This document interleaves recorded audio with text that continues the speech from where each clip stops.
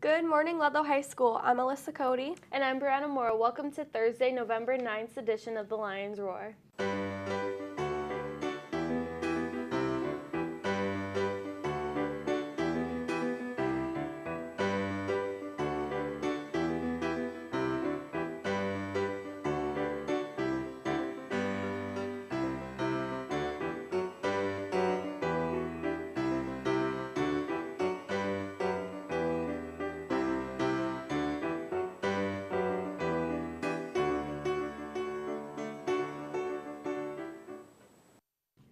Before we get into the show, could you please rise for the Pledge of Allegiance?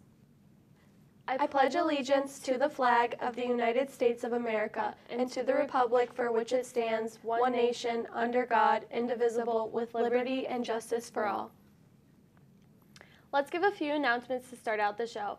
Attention all students, ASVAB testing will take place on December 6th at 2 p.m. Please sign up in guidance or see Miss Dion with any questions.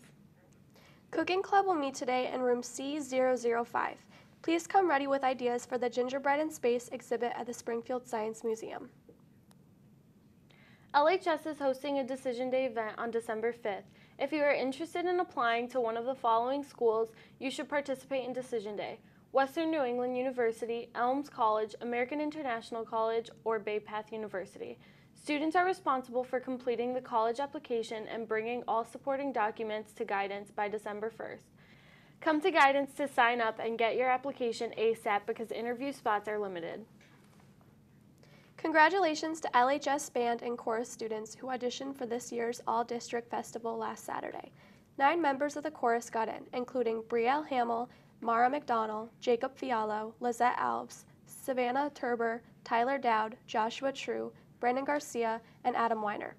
Brielle, Mara, and Jacob also earned all-state recommendations. From the band, 2 members got in, Isaac Moulter and Emily Mullen. Emily also earned an all-state recommendation. In October, LHS brought back the Student of the Month award.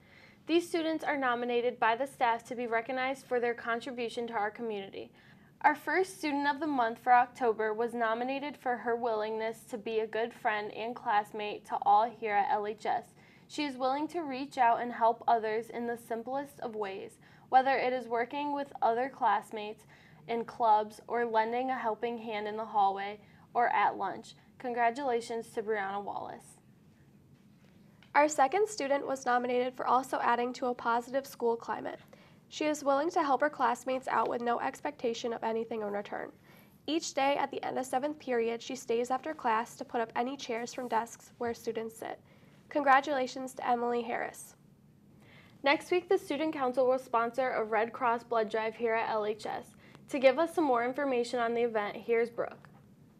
Hey Lauren, did you know that there's a blood drive happening next Thursday, November 16th from 7:25 until 1 o'clock?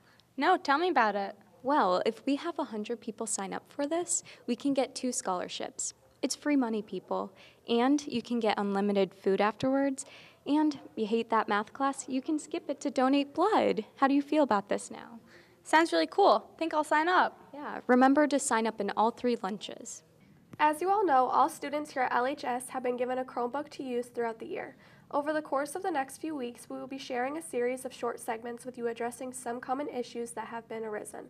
Here with the first video is our librarian, Ms. Hedden, with a brief message.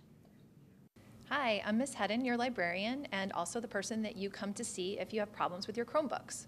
One of the issues that's come up with the Chromebooks since they were passed out earlier this year is cracked screens. The screen assembly and top cover of the Chromebooks can't really handle rough treatment, so it's important to be gentle when you're opening and closing them and not to carry them around by the top cover. So here's a couple of things to keep in mind. When you are opening and closing your Chromebook, do it gently. Make sure there's nothing in the way when you're closing your Chromebook, so get your fingers and your pencils out of the way. And pick up and carry your Chromebook by the bottom. And so some things not to do. Don't carry your Chromebook around by the top cover or assembly. As you can see, this one got broken by somebody doing just this. And then also, don't carry it around the school open. Make sure that you close it, carry it around this way. Keep your Chromebook happy and healthy, and then you won't have to come see me about it. But come see me anyway, because I'd like to see you. The fall sports season was wrapped up for most teams, and before you know it, we'll be preparing for the winter season.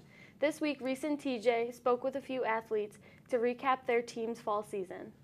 I'm here with Ben from the varsity soccer team. Tell us a little bit how your season went. Yeah, it was a good season this year. We started off a little slow, but throughout the season we just really started to gel together. We had a lot of young guys, a lot of older guys, and the chemistry was just there, and ended the season, won our division, and we're going into playoffs strong. I'm here with Rachel from the girls volleyball team. Tell us a little bit about how the season went. The season went a little rough towards the end. We did pull it together, but in the end, I feel like I had a really fun season, and I loved all the girls I played with. I'm here with Ms. Cook, the assistant coach to the girls varsity soccer team. How'd the season go? There was ups and downs. The main takeaway, we ended up missing the playoff tournament, the bracket, by 1 point. So it was very tough for, the whole team, a lot of the girls on the team, seniors included, losing out by 1 point. But we're, hopeful. We're cheering on the guys. The guys, they play today, I think, at Lusitano. And we're just preparing, for next year. Day one starts now for next year. All right, thank you. Now let's check out the lunch menu for next week. On Monday, we're having chicken noodle soup, steak and cheese grinder, chips, carrots, and fruit. On Tuesday, there's no lunch due to parent-teacher conferences. On Wednesday, we'll be having spaghetti with sauce, garlic bread, green beans, and fruit. Thursday will be turkey and gravy dinner with mashed potatoes, corn, a roll, and blueberries on a cloud. On Friday, we're having cheese or pepperoni pizza, 3-bean salad, raisins, and fruit. Now, to get this weekend's weather forecast, let's go over to Sydney.